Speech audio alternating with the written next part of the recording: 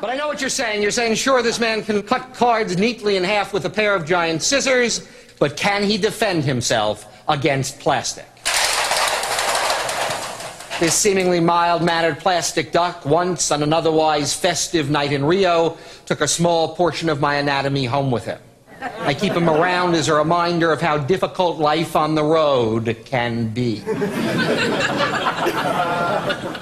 If you're attacked by a plastic duck, I suggest 3 methods of self-defense. First, the stare. This angers the duck. Next, the bold gesture. This infuriates the beast. Finally, I suggest firing a card at the duck. Yats! This kills the duck and serves as a healthy reminder to would-be hecklers. If you're attacked by an animal band or a band of animals, fire.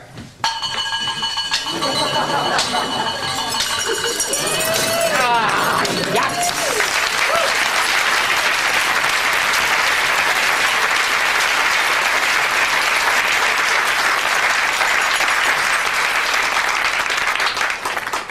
You're saying, sure, this man can defend himself against plastic. Can he defend himself against fruit?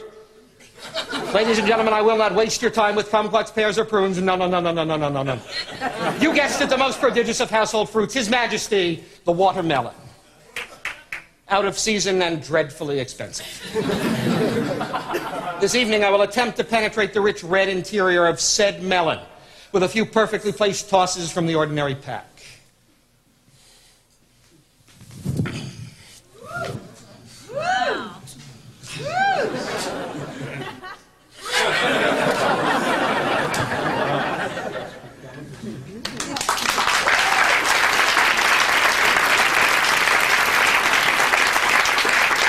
Many of you will notice that my last 2 shots have landed in exactly the same slit in the watermelon.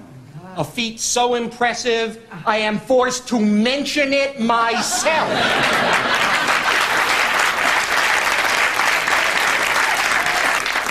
No doubt the last time you saw this done was when Errol Flynn did it in Robin Hood. Understand that I could continue throwing cards in the same slit in the melon all night long, but I'm forced to stop because it's too much fun for the melon.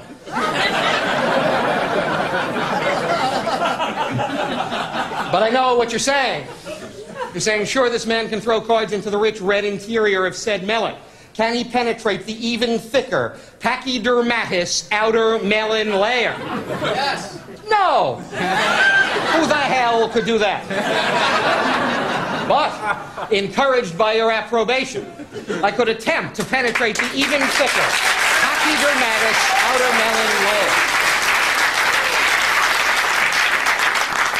Watch me work. This scares the melon.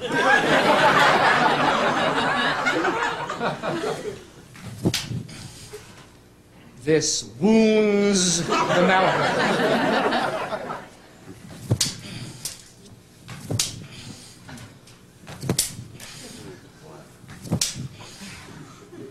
This pisses me off.